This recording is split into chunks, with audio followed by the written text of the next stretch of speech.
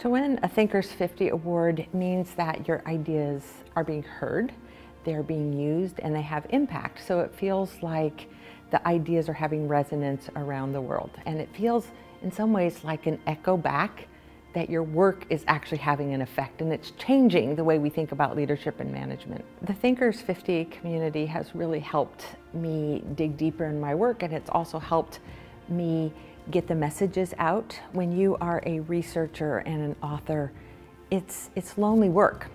And one of the things I've noticed is this community of management thinkers, they not only contribute to each other's work, they support each other.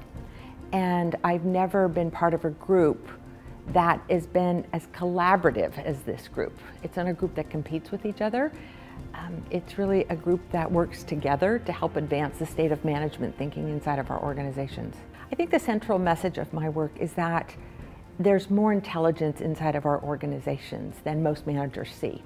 And that a lot of managers are smart and capable, but they end up overlooking or even shutting down the intelligence and capability of people around them. And that maybe the most important role a leader can play is not to bring his or her own intelligence to the work, but to bring their own capability in a way that uses the intelligence of others, that amplifies the intelligence of others. That our most important job as a leader is to harness and utilize and build the capability of our team. In terms of what's next for me, I've spent the last 15 years looking at what the best leaders do and what the best leaders do to use all of the intelligence and talent inside of an organization. And what's next for me is my research is focused now on what do the best contributors do? And what is the contributor side of this high contribution equation? What do the most valuable contributors do?